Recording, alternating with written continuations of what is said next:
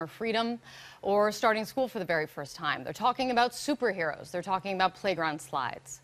But in other places, they're dying. They're surviving. And many, somewhere in between. According to activists, this is Omran.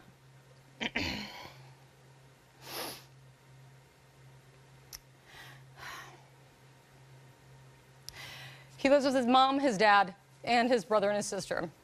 Their home is inside Aleppo, Syria. It was hit by a bomb, an airstrike.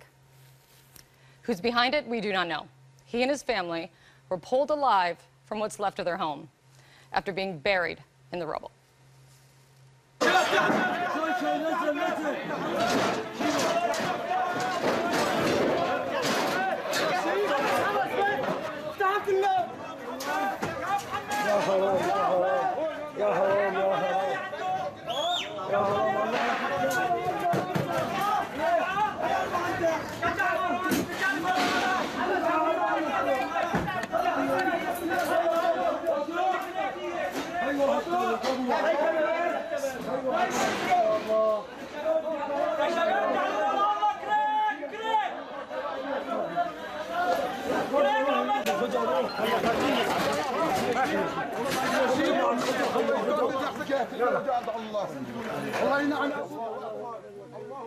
Omran is left inside that ambulance, alone, bloodied, as rescuers go back into the rubble looking for anyone else who may have survived.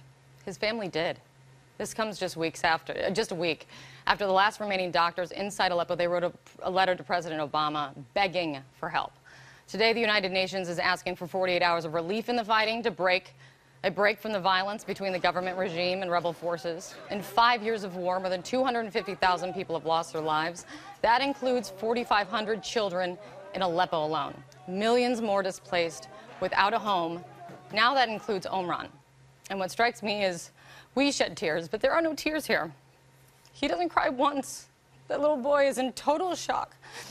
He's stunned inside his home one moment, and the next, lost in the flurry and the fury of war and chaos.